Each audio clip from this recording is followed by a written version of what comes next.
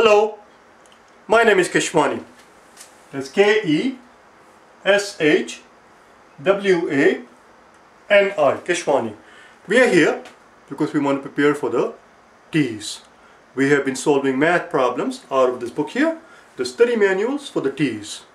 If you do not own this book already, purchase one immediately. You're going to need it. The problems that we are about to solve are the one that you will find on page number 85. Please turn to it. Page number 85, and today is our lesson number 35. Today we'll talk about Roman numerals, how to convert Roman numerals into Arabic numerals and Arabic numerals into Roman numerals. So let's get going. We have to start out with something very basic, something very fundamental, which are the symbols that we have to understand. But before we get to that part, the very first thing we need to understand is that Roman numerals are additive. In other words, we keep on adding stuff until we get to where we want to go. For example, something simple as 17, something as simple as 17, which is not a problem at all to write it using the Arabic numerals.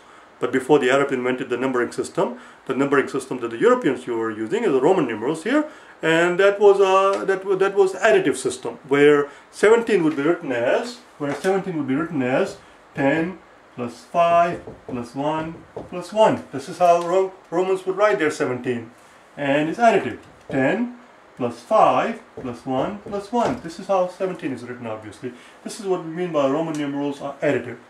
Let's look at some basic symbols, shall we? M equals, well, M is where M stands for in French, in Latin, mil means 1000. Mil does not mean million. In French, the word mil means 1000, and that hence the letter M stands for 1000. 1000. Next we have is D.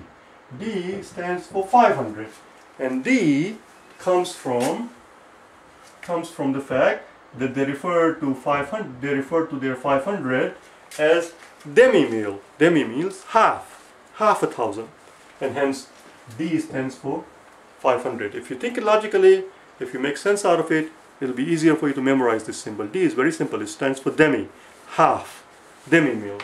Let's keep on going. The next we have is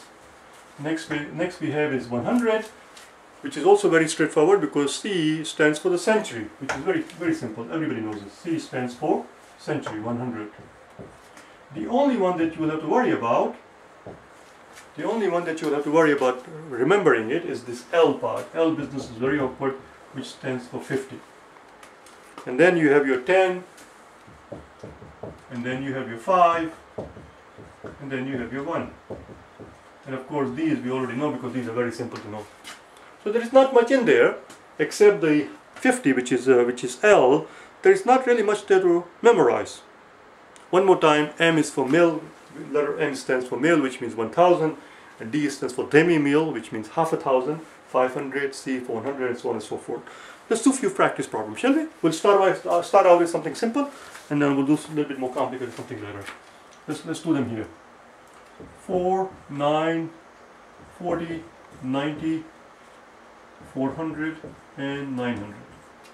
Why don't you pause the video if you have to, and see if you can write them on your own. These are very straightforward, as I said. 4 is simply, you write your 5, and you write the I to the left of it. As long as the lower number, as long as the symbol, listen carefully, as long as the symbol denoting a lower value appears to the left of the symbol denoting a higher value, then that lower value is to be subtracted from the higher value. 9 is the same way. We'll write our 10 first and then take away 1 from it. We'll take away 1 from it. This is our 9. How do we write 40? Well, you write your 50 and you take away 10. How do you write your 100? Or how do you write your 90? You write your 100 and you take away 10. Well, how would we write 400? Well, we'll write demi-mil, half a thousand, which is D, and take away 100. How do we write 900? Well, you write your 1000, and take away 100. That's all. So that's pretty straightforward here. Let's do a few more, shall we? Let's do a few more. Let's do them over here. I need the room, so we're going to have to erase this thing here. Let's do a few more. 2010, 900, 800, 400, 420, 60, and 40. See what you can do. Some of them are repetitions, I know. Some of them are repeated. I know that. I'm aware of it. And 150. Let's see what we can do very quickly, okay? So how do we write 2010? It's very simple. The only way Roman knew of writing 2010 is 1000 plus 1000 plus a 10. 1000 plus 1000 plus a 10. There you go. 900 would simply be 1000 minus 100. 800 would be 500, which is demi-mil, and then 3 more 100. 400 would be your 500, take away 100. 420 is same as 400, and then 20. 60 would be, you would write your 50, which is L, and you add 10 to it. 40 would be, well, you write your 50 this time, and then 10 will be to the left of it, because you're taking away 10. How do we write 150? 150 is very easy, it's just 100 plus a 50. 100 plus a 50. 100 is C, and 50 is L. That's all. Let's do 2 more, shall we? Let's do 2 more. I'm going to put them on the top here, and then what I want you to do is pause the video and see if you can do them on your own. Let's do them here. I want you to write 647 on your own and 2013. See if you can do it. Pause the video, do it on your own, and then compare it. We're going to do them here.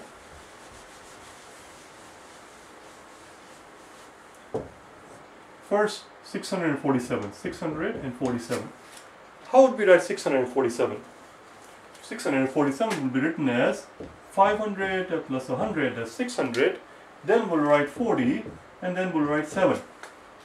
How do we write 500? 500 is demi-mil, which is D, and then a C. How do we write 40? 40 is 50 minus a 10. And how do we write 7? 7 is simply 5 plus 1 plus 1. There you go, we are done. So there is your answer. 647 is, 647 would be 500 plus 100, 600 plus a 40. This is your 40, right here is your 40. And then a 7. That's how we write 647. Of course, you want to leave space in between. There you go. Let's write 2013, shall we? On the top, 2013.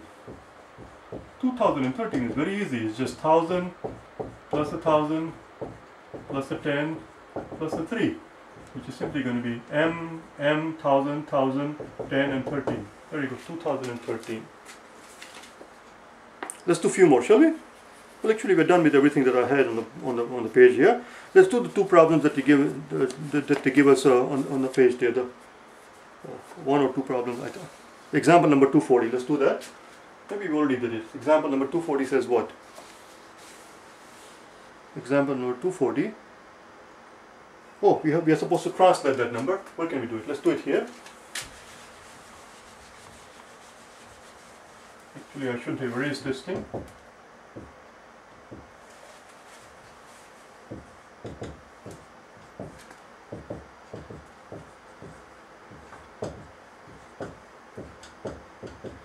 I don't want to erase this thing. Let's do example number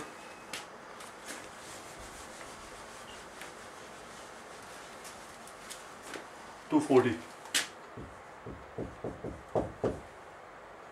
M, C, C, X, X, X, I, V. Is that what it is? It says an antique gold coin is stamped with the date MCC XXXIV. What is this date in Arabic numeral? Well, that's very straightforward.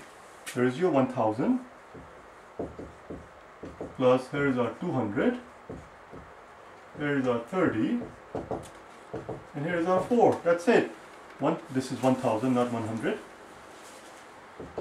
1000 plus 200. 1000 plus 200, that's 1200. 1000 plus 200, and then 34. There you go. Let's do 2.41. It says Al-Khwarizmi, I believe, Rizmi, which I find very interesting because I was always told that the guy who invented algebra was some guy whose last name was Al-Jabbar, hence algebra. Algebra is deformed version of the guy's name Al-Jabbar, we were told, but they have a different name here. Anyway, 825 is the year that we're given, and we are asked to convert this thing into Roman numeral. How would Romans write 800? The only way they knew of writing 800 was 500 plus 100 plus 100 plus 100, and then of course 20, and then 5. This is the only way they knew of writing 825. So 500 is D, 100 and 100 and 100, that's C, C, C. 20 would be written as 2x's, and finally the 5. That's it. So it's D, C, C, C, 500, 600, 700, 800, X, X, that's 20, and then 5. That was it. There are some problems on the next page that we have to do. We'll do those tomorrow, because as you turn the page, you will see that they all give you only 3 problems for practice.